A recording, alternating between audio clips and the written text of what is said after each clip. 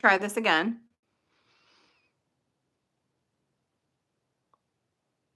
Hopefully our connection is good. All right.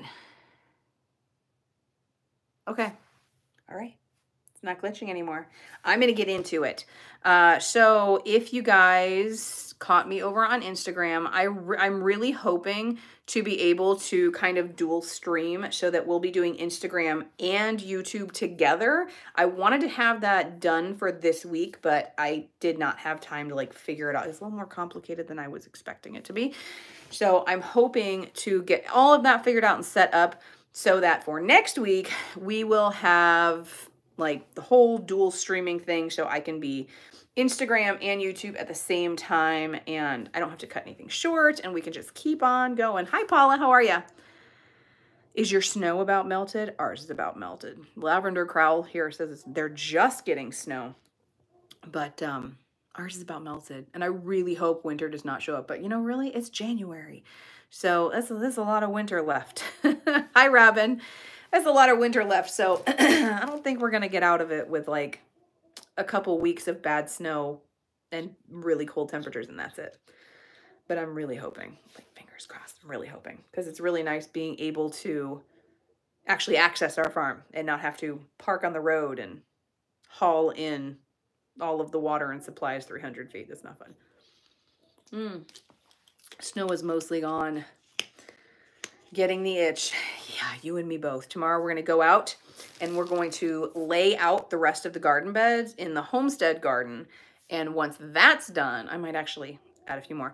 And once that's done, then I turn my attention to the farm. And I'm so excited because we got to get the greenhouse space going and like, I'm so excited about it. So much to do. So, okay, let's get into this. I'm going to talk about breathing emergencies tonight. We're going to talk about the respiratory things that like you need to be able to do. You need to be able to have certain equipment on hand to be able to respond, react correctly so that, you know, outcomes can be better. We're going to talk about skills you need to have. We're going to talk about herbs. I have a list. Herbs that are very helpful, that can help you with your respiratory system.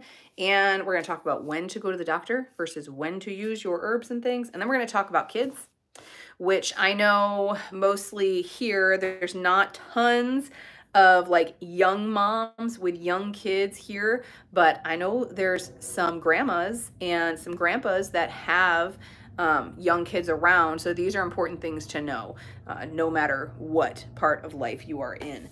So let's get into it. Now, I have talked a lot about breathing stuff here on YouTube before. I've talked about doing, let's see, I've talked about respiratory herbs. I've talked about respiratory equipment and things like that, but we're just going to kind of put it all together here. And if you all, hi, Lavender Crowl.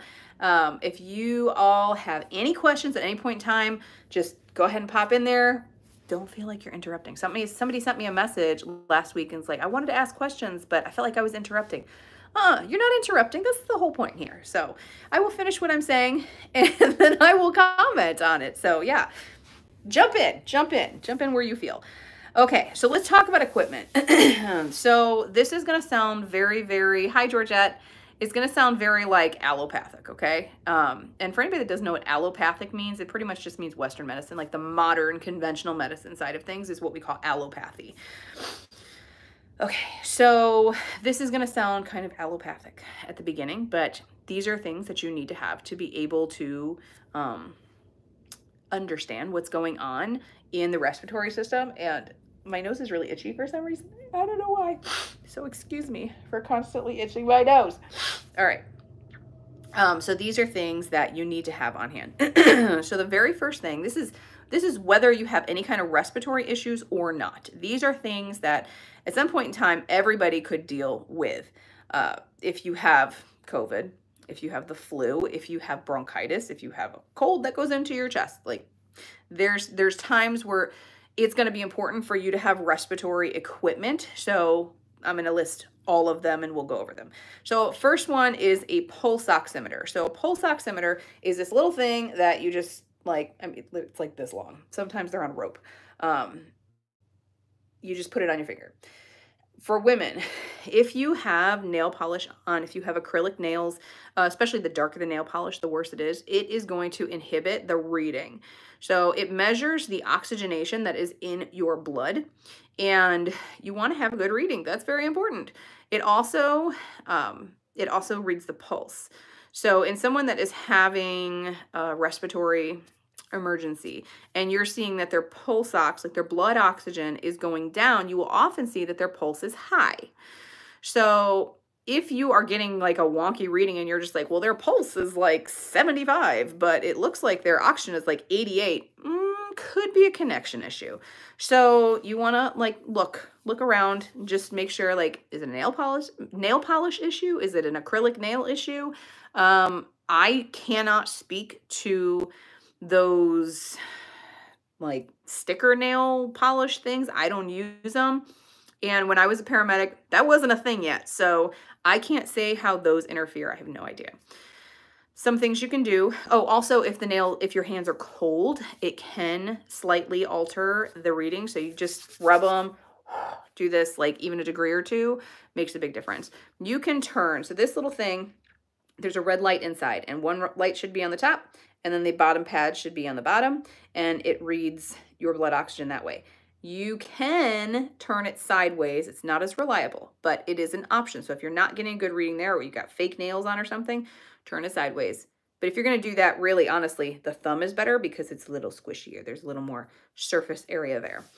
On babies or really small people, or people that have like maybe a partially amputated finger or something, or they don't have hands at all, you can put a pulse ox on the toes or on the ear in a last ditch effort kind of a thing. This is not super ideal because like right now my ears are freezing, so it would not be really ideal to put that on my ear. So there's not as much vasculature in there, so there's not a whole lot of blood vessels compared to what's in the tips of your fingers and in your toes. So fingers first, toes second, ears third. Those are your options. With babies, just go straight for the big toe. Like we're talking little babies, like infants under 6 months of age. You can do the toe because they do this all the time, and they're going to try and grab it and play with it, or they're going to be flailing if they're not feeling well, and you're just not going to get a great read. And restraining them to try and get it increases their anxiety, and it makes their breathing worse. And that's the last thing you want to be doing. So you've got your pulse oximeter, okay? You can get them off Amazon. They're super cheap. And I can put links for everything, like Amazon links down in the description box. If you guys want that, let me know. Because if you don't want it, I'm not going to do it. Because it takes a minute to get all of those links and to put them in. But if you want them, I will absolutely do that. A nebulizer is your next thing that I think every household should have. You don't need to get one. Well, no, I'm not even gonna say that. I really think everybody should have one because you can use them for multiple different things. You can get them. Insurance in the States will pay for nebulizers. As far as I know, every insurance in the States will pay for one with a doctor's order. So you can get them online. Excuse me. You can get them online. You can get them through a medical supply store. I'm pretty sure with Amazon, you can get them on Amazon too, because now they're taking like HSA payments and things.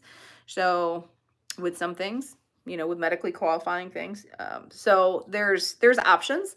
You don't need a prescription, and this is going to vary depending on where you're at. So that's going to depend on your state, sometimes your county. It depends on the area. It's going to depend on the store. If you walk into a medical supply store, some of them only deal with insurances, and some of them are just like, we don't care. You don't have an insurance. It's just out of pocket. So it really just depends.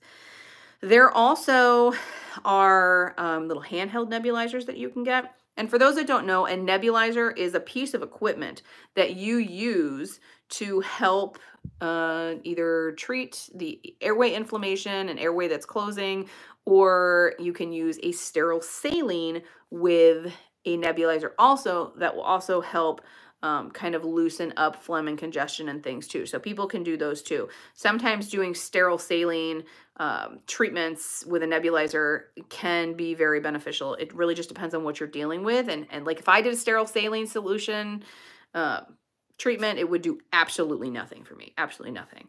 Because I use albuterol. And actually, I use like what we call a duo neb. So it's got albuterol and a steroid together in there. So if you have a nebulizer, make sure you have a good, healthy stock of albuterol treatments. And make sure you have them on hand at all times. Don't go, I'm pretty controlled right now. I don't really need it. So I'm not going to fill it. And I'm not going to have that on hand, especially since it's not the cheapest prescription in the world. It's definitely nowhere near the most expensive. It's moderate.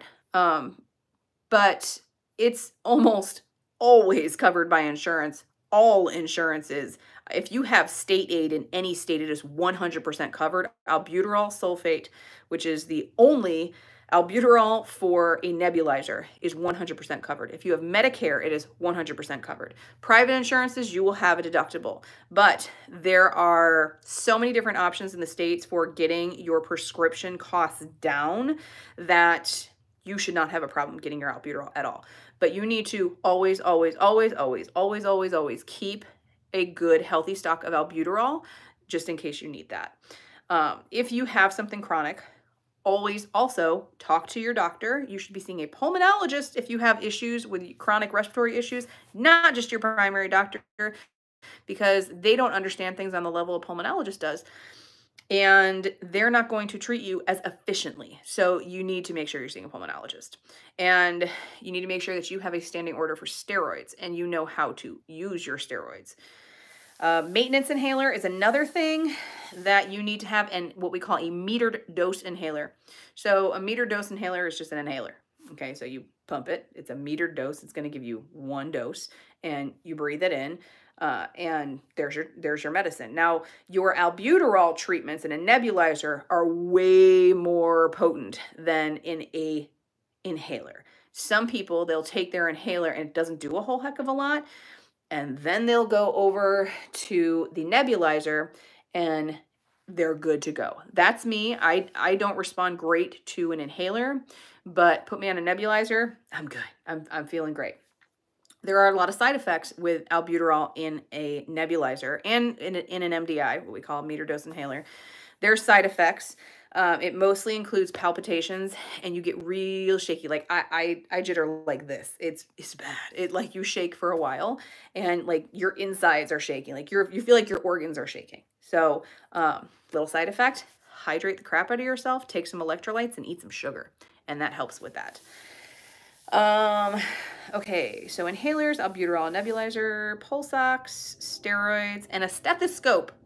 You need to have a stethoscope. Not crazy about inhalers. Neither am I. I don't like them. I don't like treatments either. I'd rather take an inhaler than do a treatment because I really hate being hooked to that machine. And I really hate how I feel afterwards. But breathing, you know, it's necessary. It's important. So, and I'm going to say this now while it is fresh in my brain, or I will forget later.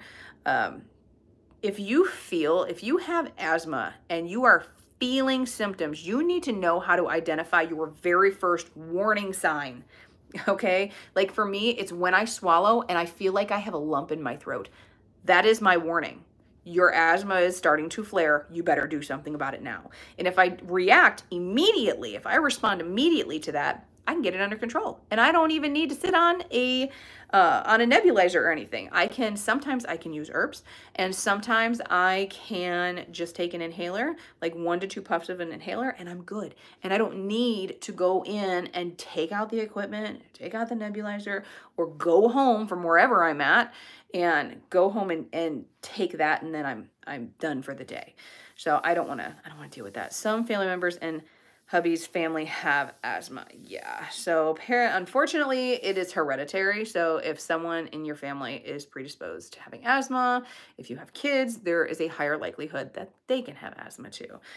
Now, the good and bad things about childhood asthma: one, it's really scary. But two, if they have childhood asthma, like when they're younger, a lot of kids grow out of it as they are an adult and their lungs mature. They can grow out of it. But I will tell you, if your asthma is uncontrolled, it's doing damage to your lungs. And if you don't keep it under control, you don't have an opportunity for healing. So that's why it's important to not wait until you're severe, to not wait until you feel like, okay, now I'm really in trouble. Don't do that. If you feel like you're coughing, like you have a lump in your throat, if you feel like you're constantly having to clear your throat, these are all warning signs for asthma that the pulmonologist or your primary doctor will not tell you. They don't think to tell you that. They just go, well, if you're having a hard time breathing, but they don't think to go, like, a lot of people don't realize what a hard time breathing is. If you are constantly clearing your throat, yawning is a big one for me. Yawning, if you are constantly yawning and you just feel like now I'm gonna yawn. Oh my goodness. I talked about it. All right. So if you're yawning a lot, if you're coughing, if you're clearing your throat, if you're clearing your throat a lot like that, if you are, what's another one? This sound like that, like you just feel like you have to move stuff. Now we all are. Sorry, I made everybody yawn. So if you're doing any of that, like constantly, if you're doing it a lot, those are all asthma signs. People don't get that. Heartburn, if you get constant heartburn and then you start getting that lump in your throat, do you know how many people with asthma have heartburn and they don't realize that when they have a flare of their heartburn, it flares their asthma also? Asthma and heartburn are strongly related. So if you have asthma and you have heartburn, if you focus on your heartburn and you get that under control, you get your digestion in check, a lot of your asthma symptoms can go away. So, all right, stethoscope is the last piece of equipment. My daughter has all sorts of stuff out here. All right. A lot didn't know. Now you know. That's why we're here. So the stethoscope is the last thing. Now, you do not need to get a pricey stethoscope, but you do need to have a stethoscope. You need to know how to use your stethoscope. The best thing that I tell people to do is go on YouTube and just search breath sounds through a stethoscope. You need to listen to what clear sounds like. You need to listen to what wheezing sounds like, what stridor sounds like, especially if you have kids. That's a kid thing. Rales, especially if you have any kind of heart condition. Rhonchi is another one. Rales and rhonchi have to do with fluid that are in the lungs. Diminished breath sounds or absent breath sounds. You need to hear those. Okay, so let's talk a little bit about them. So Rales and rhonchi I talked about, that's more of a fluid thing, and it has to do with, like, when you inhale, you hear one thing. When you exhale, you hear another thing, and it sounds a lot like, it's going to sound gross. Like, it sounds like that. Like you've got something, you're gargling like something, but it's in the lungs, okay? It is literally fluid that is in the lungs that cannot come out. Very common in patients that have uncontrolled congestive heart failure. And there's a number of other conditions that can cause that too. Let's see, stridor and wheezing. Okay, so there's the big things. Wheezing is like this whistling sound that you hear on exhalation. So when somebody is breathing out, you'll hear that kind of sound. It sounds a little different because I'm like forcing it. Pneumonia, you can have that Rales sound with pneumonia too. Yes, you absolutely can. You can also have wheezing. You can have stridor in a kid. You can have that. Stridor is when you hear that when they're breathing in. So stridor is more of an, like, up here kind of a thing. That is everything is closing up. Wheezing, everything is closing up, but it's more in here, which is your, like, all of the, I'm not going to get all into all of the anatomy, but like the parts of it is like your upper, so the parts of your respiratory system, your sinuses, your mouth, your throat is all included in your respiratory system. Okay. And then you've got these little, they're like tubes. So you've got like your trachea here, and then you've got your, what starts with your bronchial tubes here. And then you've got, it like branches out. So it looks like a tree. And then all the way at the bottom, you have your alveoli sacs. And those, if you've ever had like a pneumonia, or if you had COVID pneumonia, this is bad with COVID pneumonia. The little sacs down at the bottom that are responsible for oxygen exchange, like oxygen and carbon dioxide exchange, they can close shut. And if they close shut, you got to get them open. And you do that by taking a lot of deep breaths. If you guys don't, I'm going to teach you how to breathe. If you guys don't know how to do what's called 4 square breathing and you have chronic respiratory issues, you need to learn how to do 4 square breathing because it's life-changing, okay? 4 square breathing is you breathe in for a count of 4 through your nose, you hold it for a count of 4, and you blow out for a count of 4. Now, when you are breathing, you don't breathe up here. You don't go, okay, so that all the air is going here. When you breathe in with your diaphragm, okay? Breathe in so that your stomach is moving out. So here's the difference. That's breathing up here.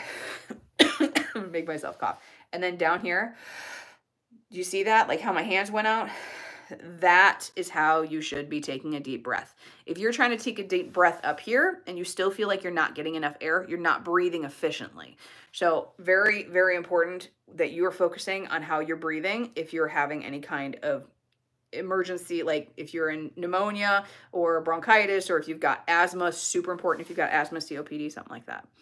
I heard that with my aunt yesterday when I saw her in the hospital. Which one? The rails? Because you can hear rails. If rails are bad, sorry, she's in the hospital, by the way. If you can hear rails in your lungs audibly, like without a stethoscope, if they're bad, and that's not good. I do that every night. You do what every night? You have rails every night? Can you clear that though? Because if you can't clear that, please see your doctor. Okay, so make sure you are looking up a YouTube video, seeing how to use a stethoscope. You don't need to spend a lot of money. If you've got a heart condition like congestive heart failure that we're talking about, if you've got asthma, if you've got little kids, you can get a better quality stethoscope. Like the best ones are called Littmans. They're pricey. I have a Littman because I was paramedic, so I have a really good high quality stethoscope, but they're like $250 plus. And the lower quality ones, they still do the job, like they're fine. I've been to plenty of doctors that are using like the cheap disposable stethoscopes because it's what they have on hand. Or they'll use kind of like a middle of the road one, which is like a dual head stethoscope. So on one side, you've seen the stethoscopes where it's like, you know, the normal stethoscope that they use on everything. And then they will turn it. If you go to the cardiologist, this is a cardiology stethoscope. They'll turn it. And then there's a little head on the other side. You can use that to listen to the heart. You can also use that to listen to babies and toddlers, like younger, smaller lungs. Okay, so you can use it for that too. So I always make sure that you have those when you have little kids too. All right, skills. Let's talk about skills here. It's already 7:30. All right, so skills that are important. You need to understand the breath sounds. You need to know how to use all of this equipment. If you don't know how to use your equipment, this doesn't, or your herbs, okay, it does nothing for you. Your equipment is only as good as the person using it. You need to know CPR. Please learn CPR if you don't. There are a number of places that you can do it, that you can learn it. There's a lot of like tricks to remembering CPR, and like they make it a little more fun, you know, learning it for what it is. You're learning it for a purpose. And nowadays when they're saying like layperson or civilian CPR, they're saying like really respirations are not even the most important thing anymore. It's just doing compressions. So now they change CPR constantly because they're finding things are more effective or less effective. So it really just depends. But that's why it's important that if you did a CPR class and got certified 10 years ago, it's time to redo it. It's time to redo it because it's totally different to take CPR as a civilian where things are constantly changing versus if you're taking it as a medical provider, you've got machinery and things that are breathing for them. And though there are still some changes within that field, it's not quite the same. It's different. We have different certifications, things, but make sure you stay up to date on your CPR. Identifying cyanosis. Okay, so cyanosis is turning blue. Oh, you lost me for a second and you couldn't. Oh, okay. I lost you for a second and couldn't respond when you first asked. No, not me. I'm good. I meant I do the breathing over. Oh, the 4 square breathing. All right, good. Good. Cyanosis is when someone is not getting good oxygen exchange down at the base of their lungs and they are turning blue. So you will see a little bit of a blue tinge on their lips. We're not talking about like blue, okay? They're not turning blue. It's like this bluish color. It can be bluish purplish when it's really bad. Their skin can start turning gray if it's really, really, really, like if they're about to stop breathing. Or once they've stopped breathing, here comes the train. Their nail beds can also turn bluish, and they will also get cold. Because if they're not having good oxygenation, they're also not getting good perfusion. So perfusion has to do with the blood. So if their blood is still pumping fine, but they're not oxygenated, they don't have oxygen-rich blood because that gas exchange hasn't happened how it should, then their perfusion is suffering. So they're not getting oxygen to all the parts of the body, and you will start to see that in the lips and in the hands. The fingernails, your toenails will start turning bluish colored. So you need to be able to identify the emergent signs. And so that's skills: breath sound, CPR, using your equipment, identifying cyanosis, and being able to identify the emergencies. And the last identification thing we're going to talk about has to do with kids, and I'm going to talk about that last because a lot is different with kids. Let's talk about herbs now. Let's talk about what we want to talk about here. I'm going to talk about 5 different herbs, and I did a whole YouTube video on this, and I got deep into all 5 of them. So when we're done here, I will link that video down there in the description box. You guys can check that out. It is all about the herbs that I use regularly to support the respiratory system. Now, there are a lot of herbs that can have quite a few benefits for the respiratory system. But these 5 I find to be the most beneficial pretty much across the board with most people. Now, again, if you're going to use different herbs for different things, you need to make sure that you are doing your own research to make sure nothing is contraindicated for you. There are some herbs, out there that if you have liver issues or if you have kidney issues, or some people just might have an allergy to if they're allergic to that class of plant. So you just need to make sure that you're doing your research. A quick search is all it takes, or looking in the herbal books, which is the preferred method, okay? Getting yourself a good herbal library is the most preferred thing. Mullein is the first one I'm going to talk about. Mullein is a respiratory tonic herb. If you hear anybody say tonic, that means something that they can take daily for a long period of time without any kind of wonky side effects or anything. So mullein is a really great tonic herb for the lungs. It helps to build the lungs back up. It helps to restore balance. It's very, very supportive and very, very good for the lungs. Now, mullein is a big plant, right? In the first year, mullein, I also have multiple videos on mullein. I can put all those down there too. Mullein in the first year is like a rosette, okay? It grows real close to the ground. It just kind of like grows out like that. It can get pretty big, but the younger flowers are the most ideal ones to harvest, or not flowers, leaves. The younger, the smaller ones, not the super tiny ones, but like the ones that are a little farther out, not the center of the rosette, but a little bit farther. Not the big ones that are like paler and like kind of, they look like they're pretty spent. You want the ones in like the middle there that are younger. Those are the most medicinally potent, and they have the most beneficial properties for your lungs. They're in the second year mullein, it shoots up that stalk. You don't want those flowers, okay? That is not for the respiratory system. That is for your ears. Some people use them for other things too, but I say keep it to the ears. And that's just my own personal, okay? That's how we use it. And then the roots are very specifically for lower inflammatory back pain, and we use those in a tincture. But the leaves you use in tea. You do not want to use mullein leaf in a tincture. You want to use mullein leaf in a hot, okay, or a standard infusion, which is a hot tea. All of these herbs that I'm going to talk about that you can use in a tea, there's one that you should not use in a tea. You should use it as a tincture. We'll talk about it in a minute. You should be drinking these as warm as possible because for 2 reasons. One, they just work better in your lungs. As you're swallowing that, as you're getting that in there and everything's warm, it works better and it feels so much better when you're drinking that as warm as you safely and comfortably can. The other reason is when you are drinking your cup of respiratory tea, breathe that sucker in. So sit there with your cup and stick your face in the cup and breathe all of those vapors in, all of that steam in, because medicinal properties transfer into steam as well. So you want to breathe all of it in. So you're doing like a dual purpose kind of a thing. Keep like a tissue or a handkerchief or something on hand because things happen, okay? Drainage happens. So you want to make sure you've got something there too. So mullein, excellent for helping to, you can take it as a tonic to help maintain lung health, respiratory health, and really helps to build the lungs back up to help support the healing if you are dealing with something chronic or something acute. So acute would be like the cold, the flu, bronchitis, pneumonia, something like that. Hyssop. I love hyssop. I love growing hyssop. I love smelling hyssop. It's just a wonderful herb. So hyssop is not a tonic herb. Hang on.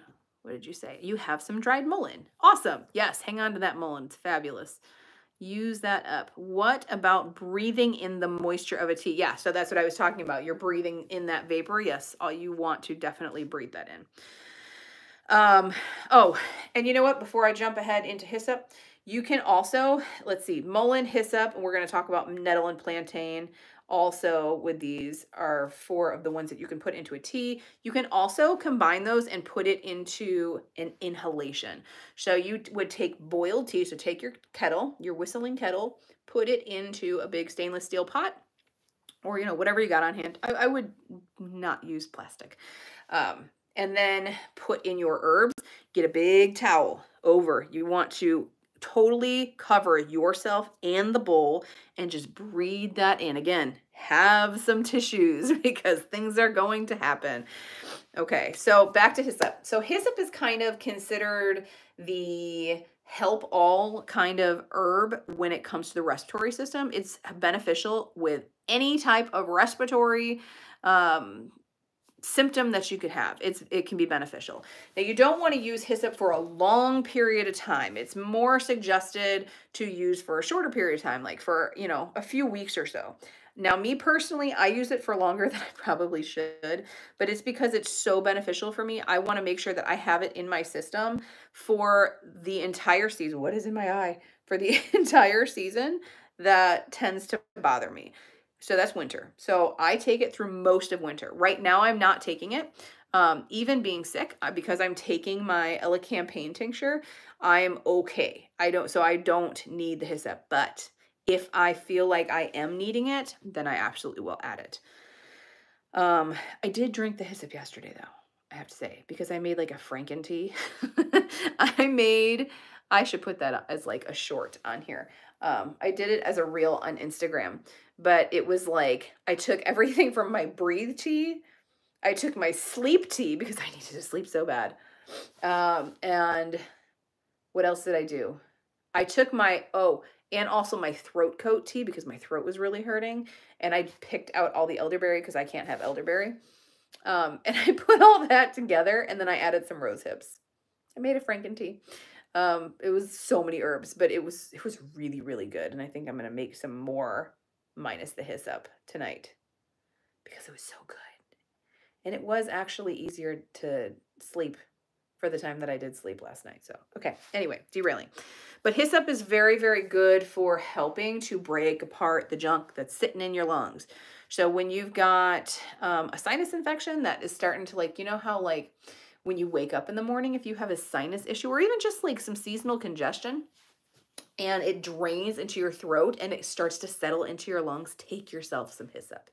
So hyssop helps, that expectorant property in hyssop helps to break all that junk up to make it easier for you to cough out. That is my favorite thing that hyssop does. Of all of the things that hyssop does, it is my favorite. It is really, really good for helping to clear the crud that is hanging out and sticking into your lungs. Elecampane is the next one I'm going to talk about, and that one does an even better job. So hyssop and elecampane work a little bit differently. So like hyssop is really good for like clearing all this crap that's kind of sitting in here. Elecampane is good for everything. It like clears it out. We call that one the Robitussin of the herbal world. So if you ever taken some Robitussin and it's just like, whoa, all of this stuff is like coming out of your lungs, elecampane does that like that. It is so fast acting. So we don't take that as a tea because it is a root herb. We don't use the aerial parts of it. It's this big, beautiful, gigantic herb, and now my garden plans are like stuck in my head, and I can't wait to see like this whole hedge of elecampane. I hope it all grows well this year. But we go after the roots in the winter of the second year. So the roots are really, really great if you tincture them, and you have this wonderful, wonderful tincture that just like you can put that in a little shot of water, and it just within a couple minutes, you're just like, oh, I can clear this up. This is no big deal. And it's so easy. So if you have any kind of chronic breathing issues, like if you have asthma and you're struggling, or you have a little viral something or whatever, if you have some kind of illness going on and it's making it worse, the elecampane, like, you know how exhausting it is to try and clear that out, okay? The elecampane thins it. So it is really easy to clear it out. It is I love taking my elecampane. What about drainage coming down from the ear tubes? My hubby still gets that off and on since he had COVID. So drainage from the ears.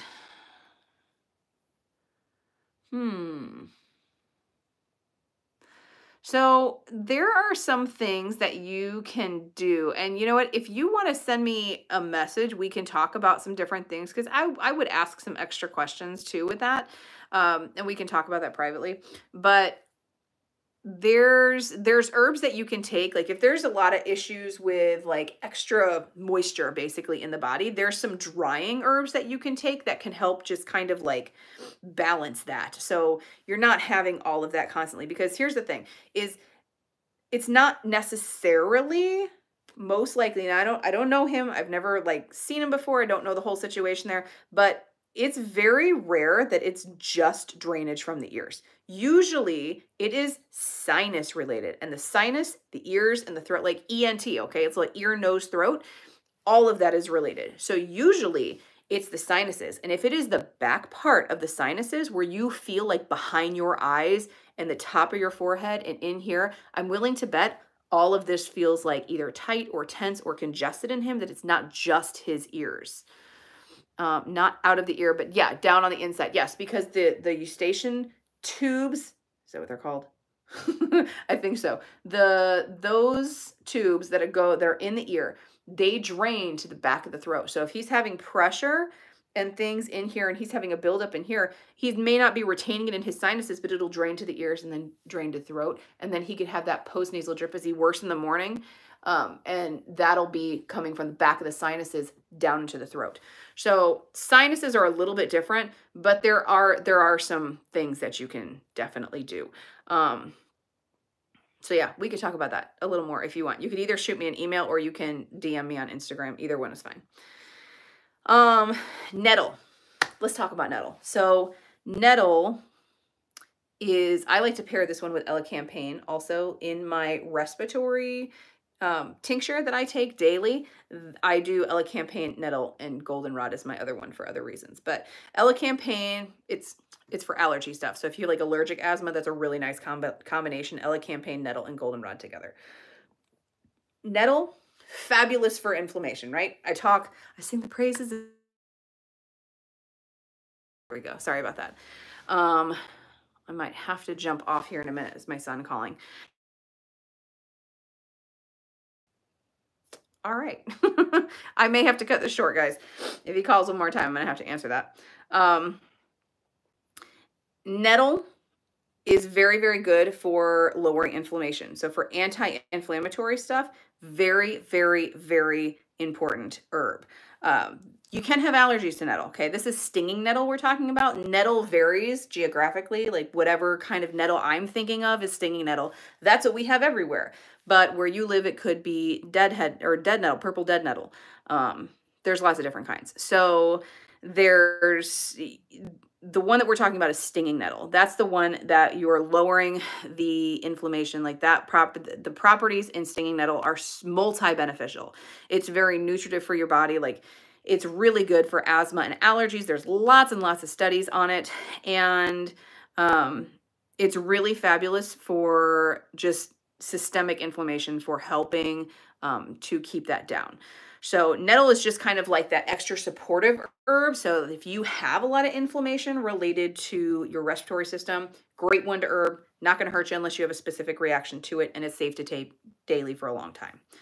The last one I'm going to talk about is plantain. So plantain is not a respiratory herb per se, but if you are around wildfire smoke, and I'm mentioning this now because virtually like all of the states and Canada this year had a really bad wildfire year. The smoke was thick and really concentrated in a lot of areas, especially in areas where we don't normally have it. So, we had a lot of days here that were like in the red and in the purple on the maps, and we couldn't even walk outside without wearing a respirator, wearing masks regularly, and it made things very challenging. We couldn't go to market some days because the air quality was really bad. Yeah, for 23. It was awful. It was really awful this year or last year. See, I keep saying this year. It was bad. So, plantain has this astringent property, this vulnerary property, and it helps to kind of knit all of the little micro tears and things in the lungs. It helps to pull them back together. I felt bad for you. Yeah, it was rough. It was rough. Now, and it wasn't the worst here in Illinois either. It was really, it was bad, don't get me wrong. And it was way worse than we have ever had in my memory of living here. But it was awful. It was really, really bad. And you know, we're super rural. Okay, like there's one stoplight in our whole county. We are super rural, and we don't have air quality issues unless it's harvest. And then you've got all of that GMO dust, which we're not even going to go there, but all of that is in the air. And that's our time of year where we're like, yeah, we're not going outside, or we have to wear a mask or whatever. But it was like that the whole season. So you couldn't get away from it. And it was coming into the house, even with filters, and like we have window air conditioners, which is better. But even with changing things out, keeping things super clean, it was still really, really, really hard to keep, to keep away from it. So you get, when you have smoke inhalation of any kind, you get these little micro tears in your sinuses, in your mouth, in your throat, in your lungs, and you constantly have that heavy feeling. That's what that is. That's inflammation and those little tears, those little damages happening to those soft tissues.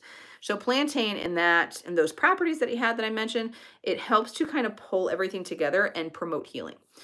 That's how plantain works on the skin also, with like cuts, bites, stings, scrapes, all of those things. It does it on the inside too. So it's really, really good for you.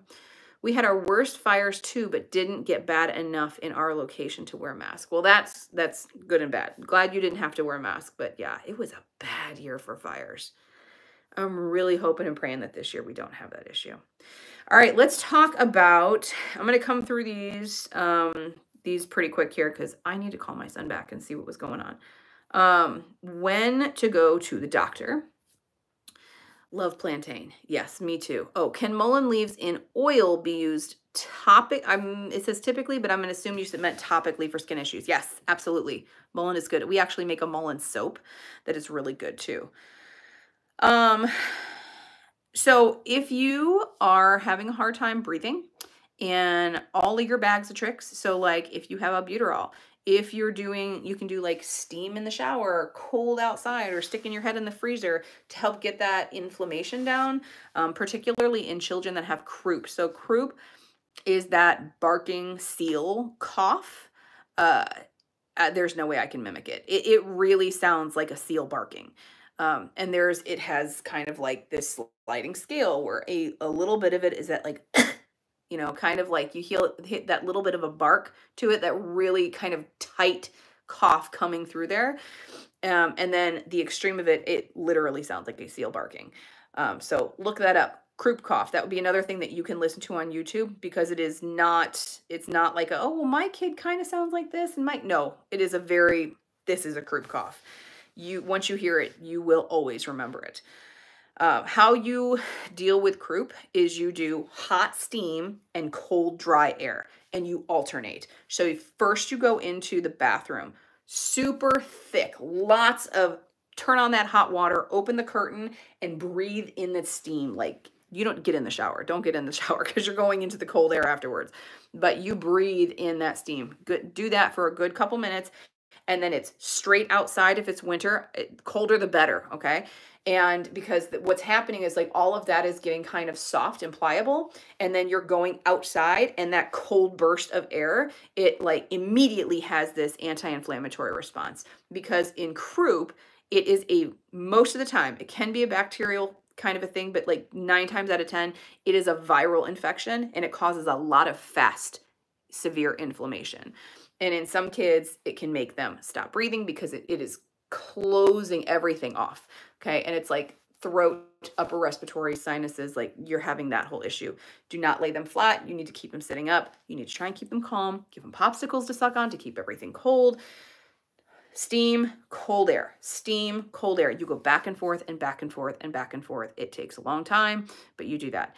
If your kid, and if it's not winter, I'm not kidding, like don't stand in front of the freezer, stick their heads into the freezer. We use our deep freezer, their head like go in, and I just do this so that they're breathing in the cold air into the deep freezer. That's very, very important. Cold, like if you're doing like a cold mist humidifier, that's good for like while they're sleeping, but that steam is not going to have the effect that hot steam from the shower is going to have. Okay. So that's not a substitute. And then make sure a lot of doctors treat this with steroids. So if it's a severe case, you are going to want steroids. If it is something that it's not severe and you're getting through it just fine, they're okay with doing, like you're getting it under control and they're breathing comfortably and they don't have any kind of retracting, which we'll talk about in a minute. A lot of the times you can just treat it at home and wait it out. But this is something you want to touch base with your doctor. Sometimes they'll decide like, you need a steroid to get this under control because it's too severe. And then you make your decisions from there. But in those kinds of situations where it's severe, you do not want to mess around with herbs too much, okay? It takes time for herbs to work in a lot of cases. Now, we talked about the elecampane works really fast, and taking a breathe tea, drinking a breathe tea is very soothing and very helpful. But herbs work, A, when they're in your system, and B, better when they're in your system for longer. So herbal, using herbal medicine is a long game, okay? So this is something that you are using to promote healing. You can absolutely have instant effects with a lot of herbs, but there's also certain situations where it's time to stop with like, no, we're going to do everything natural, and you are going to go to the doctor. And I am never going to be that herbalist that is going to tell you, hey, if you're going to the doctor, then it's because you are just not doing this right. I am never going to tell you that, ever. You will never hear that here. I believe that allopathic medicine, so that's Western medicine, conventional medicine, and herbalism work best together. There is a time and a place for both. And when you are in an emergency situation, it is time to get your butt to the emergency room. It is not time to screw around with herbs, okay? You can do both. And in today's day and age, like I'm finding more and more, a lot of doctors are very supportive with herbs. The only time at this point in time that I will get pushback is when I'm saying, I don't want to take that medication. I'm going to take my herbs instead. And the doctors are not educated on it. So I'm finding that more and more. I still get some eyes rolled, mostly from nurses, but I'm finding that more and more. Now, I haven't been in the doctor's office as much lately either. So, and it's my area too. And I've been established with my doctors for a good long while, but I'm about to start with a new rheumatologist because mine retired. So we'll see what happens there. That'll be exciting. And my pulmonologist does not understand herbs. So when I'm telling him I don't want to take that medication because I'm taking this, and after a while I'm going to see this, he doesn't believe me and he has to see it. So I just go, okay. And if he wants to write the prescription, I let him write the prescription. Sometimes I will fill it. Sometimes I won't. We'll keep it on hand if we do. But then I go back and I go, he's like, oh, you're doing better. Yes, because I did what I wanted. See how that works? So yeah, it's an opportunity for education. Okay, but if there's no improvement with what you are doing, or if it is severe, don't screw around with the herbs, just go to the emergency room. And that brings me to kids. So Kids are a whole different beast. Kids will go from looking fine to not breathing like that. They are scary. And they will do what's called decompensating very, very quickly. So there's a couple warning signs, okay? It's not just like, oh, they're fine and now they're dead. It's not like that. There's warning signs. So there's things that they do. Remember, we talked about your entire respiratory system from your sinuses all the way down to the bottoms of your lungs. There's signs in all of this, okay? Especially in kids. One of the big ones you'll see first is flaring nostril. Okay, I'm going to do them all. Flaring nostril. So you will see this. It looks crazy. You'll see them doing that while they're breathing. Kids that take a pacifier or are drinking a bottle, you'll see this happen a lot because they'll be doing, and you'll see that. Okay, sometimes it's labored breathing, which just means like they're working hard to breathe or they're breathing fast. Sometimes it's agonal, so it's like there's pauses in between their breathing. Sometimes it's super congested, so it's really hard for them to do that. So it's hard to kind of judge what they're doing. So that's why there's other signs that you're going to look for. So there's something called accessory muscles.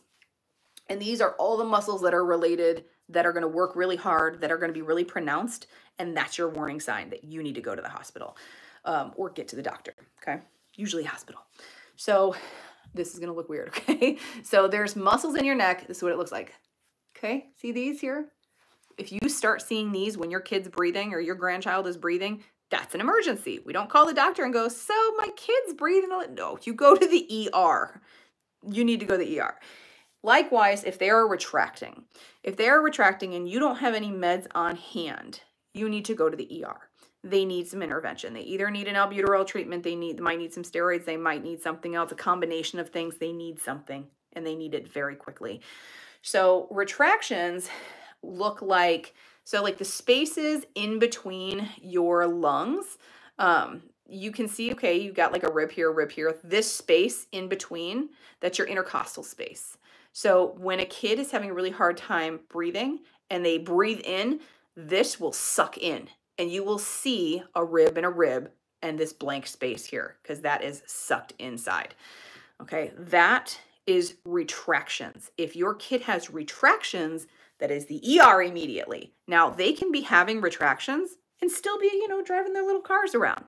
They can be having retractions and still be snuggling with mom, trying to go to sleep. That's because kids can have retractions and they're like working really hard to breathe and get really, really tired really, really fast. Or they can be having a hard time breathing. They can be okay and then go from okay to having a hard time breathing to retractions to not breathing so fast. And it doesn't seem like it registers in them. That's why we have things like pulse oximeters and things like that to check their oxygenation. So going back to that real quick, your oxygenation stats should be between 95 and 100%.